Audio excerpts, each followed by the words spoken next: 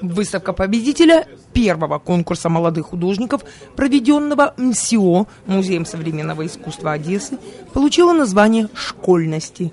Похоже в рифму с «вольности», «школьности-вольности».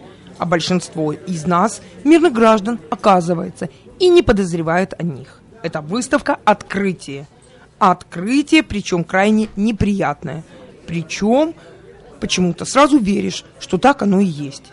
И что нормальному ребенку, а особенно девочке, почти что и опасно в обычную школу ходить.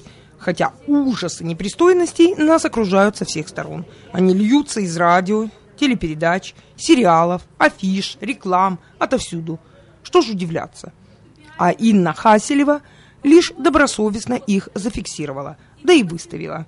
Стилистика работ выпускницы знаменитого харьковского худпрома принципиально лубочно-граффитистская, такая, какую на асфальте мелком пишут, либо классики латиноамериканской живописи, как вид социального творчества, чей автор обеспокоен состоянием умов своих сограждан. Экспозиция школьности при всей морально-этической перегруженности начинает вдруг звучать как набат.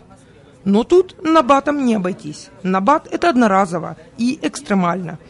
А состояние умов и целеполагание всего лишь зеркало состояния общества. И нечего на зеркало пенять.